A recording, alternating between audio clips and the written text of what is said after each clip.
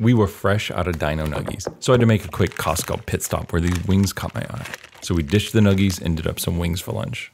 I patted them dry, slathered them with olive oil, and rubbed them with this new SPG HOT rub from SuckleBusters, which is like their normal SPG, but with some jalapeno and habanero peppers.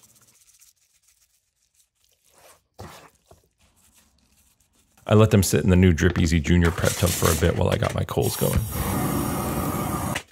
I put the whole chimney in my brown sear and opened all the vents to get some nice airflow and get it up to 400 degrees. I then dumped and arranged all the wings on the indirect side. I flipped them a few times to get a consistent cook and sprayed them with oil when they hit 180 and sauced at 190. I went with 1/3 mustard sauce and 1/3 sriracha barbecue sauce and 1/3 sauceless. The family was getting hungry, so I finished off the stragglers over direct heat and pulled them at 200 degrees. Our favorite was the sriracha, but we also like combining the two sauces at the table.